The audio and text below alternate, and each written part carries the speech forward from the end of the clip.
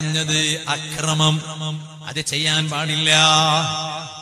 ഒരു മുസ്ലിം വേറെ ഒരു മുസ്ലിമിനെ ആക്രമിക്കാൻ പാടില്ല.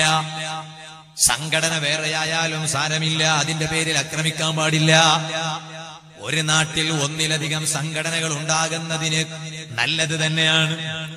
സുന്നത്ത് ജമാഅത്തിന്റെ സംഘടനകൾ എത്ര കണ്ടു കൂടുന്നുണ്ടോ നല്ലത് തന്നെയാണ്. കാരണം ഓരോ പ്ലാറ്റ്ഫോമുകൾ കൂടുന്നു എന്നാണ് അതിന്റെ അർത്ഥം. കേരളത്തിലേക്ക് ട്രെയിനിൽ പോകുമ്പോ പ്ലാറ്റ്ഫോം കുറച്ചും കൂടി കൂടുതൽ വേണമെന്ന് ചിന്തിക്കും. പ്ലാറ്റ്ഫോം എത്ര കൂടിയാലും കുറവ് വരൂല. കാരണം അത്ര കണ്ട് ട്രെയിനുകൾക്ക് യാത്ര ചെയ്യാൻ കഴിയും. നമ്മളെപ്പോലെയുള്ള പാസഞ്ചർമാർക്ക് യാത്ര ചെയ്യാൻ കഴിയും. ഇതുപോലെ ദീനിന് വേണ്ടി ഖിദ്മത്ത് ചെയ്യാനുള്ള പ്ലാറ്റ്ഫോമാണ് സംഘടനകൾ. പരസ്പരം ഗീബത്ത് പറയാനുള്ളതല്ല, നമീമത്ത് പറയാനുള്ളതല്ല, ഫിത്നയുണ്ടാക്കാനുള്ളതല്ല, ഫസാദുണ്ടാക്കാനുള്ളതല്ല.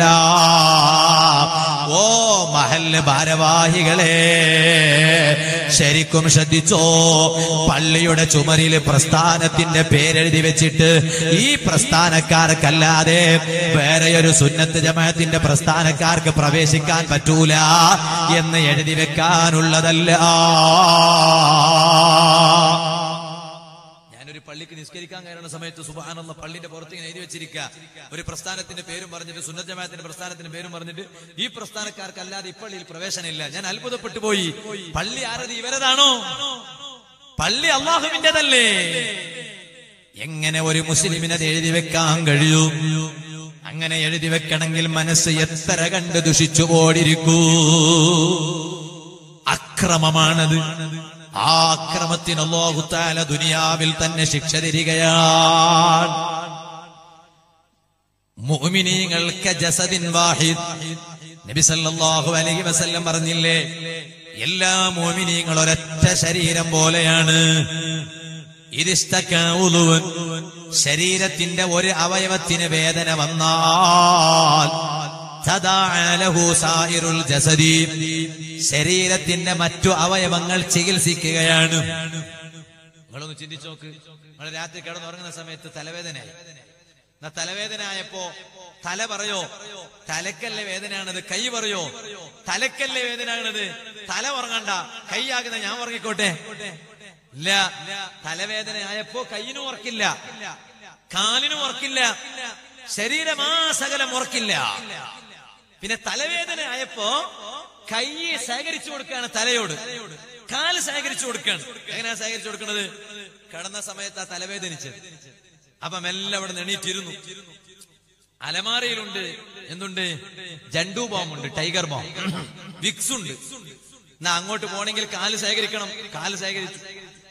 ടൈഗർ ബോംബ് എന്നത് അങ്ങനെ തലവേദന ആവുമ്പോ വിക്സ് ഒക്കെ പുരട്ടാനുള്ളതാ. നാളെ ഒരു സ്ഥലത്ത് വേദന പോയപ്പോ പറഞ്ഞു, ഉസ്താദ് ഇവിടെ കല്യാണത്തിന്റെ പേരിൽ ചില ചെറുപ്പക്കാര് പേക്കൂത്ത് നടത്തുന്നു. ആ കൂട്ടത്തിലൊരു പേക്കൂത്താണ് പുതിയാപ്പിളന്റെ അടിവസ്ത്രത്തിന് ജണ്ടു ബോംബ് പുരട്ടി കൊടുക്കാണ്. ഇന്നാലില്ലായ ഇന്നായിലേക്ക് രാജീവ്. ഇങ്ങനുണ്ടോ ഒരു ലോകം? എന്തെല്ലാം പരിഷ്കാരങ്ങളാണ് കല്യാണത്തിന്റെ പേരിൽ, എന്തെല്ലാം തോന്നിവാസങ്ങളാണ് കല്യാണത്തിന്റെ പേരിൽ. വേറൊരു ചങ്ങാതി പറഞ്ഞു, ഉസ്താദെ നമ്മുടെ നാട്ടിലെ പുതിയാപ്പിളന്റെ കഴുത്തിൽ മാല വെച്ചു കൊടുത്തു എന്ന്. അപ്പൊ ഞാൻ പറഞ്ഞത് എന്റെ നാട്ടിൽ കളസയിലും ഉണ്ട് മാല വെച്ച് കൊടുക്കണം, നിങ്ങളുടെ നാട്ടിൽ മാത്രമല്ല. അപ്പൊ ഇവൻ പറഞ്ഞു, ഉസ്താദ് ഇത് പൂമാലല്ലേ?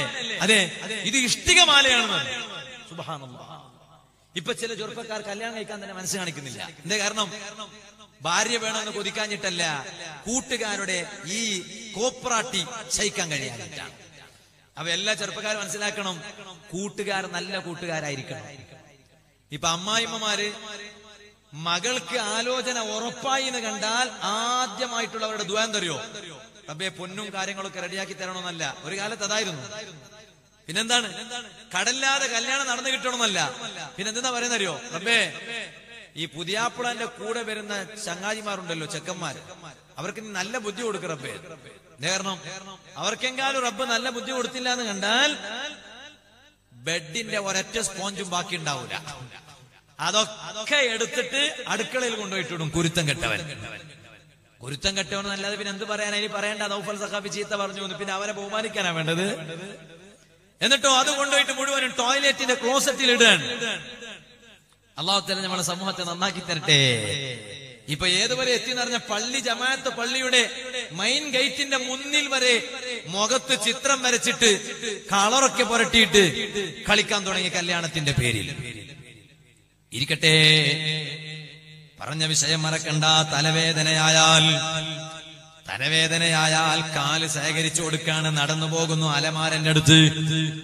കാരണം അലമാരയിൽ വിക്സ് ഉണ്ട്. വിക്സ് എടുക്കുകയാണ്. കൈ ശേഖരിച്ചു കൊടുക്കാണ്. വിക്സ് അങ്ങെടുത്തിട്ട് കൈ തലയിൽ പുരട്ടി കൊടുക്കുന്നു.